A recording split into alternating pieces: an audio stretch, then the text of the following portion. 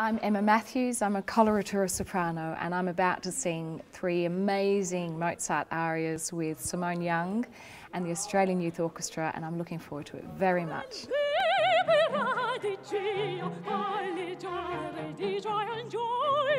These 3 concert arias are basically little mini plays in themselves. Each one has a character. Each one tells a story. They're all histrionic in some way.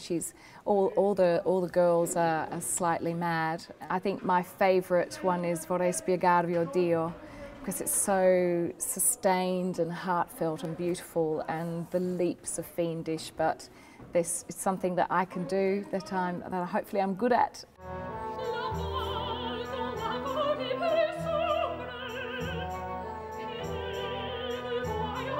I'm very much looking forward to working with Australian Youth Orchestra, because I think often you work with older artists who've been in the industry a long time and they lose that spontaneity and freshness. And I think these young musicians will probably teach me a lot and remind me of why I sang in the first place, and to make music with people that are just so in love with it and really want to be there and are doing it purely for the love of making music. I think that is the ultimate experience, musical experience for an audience and a performer, and I think it's going to be very special.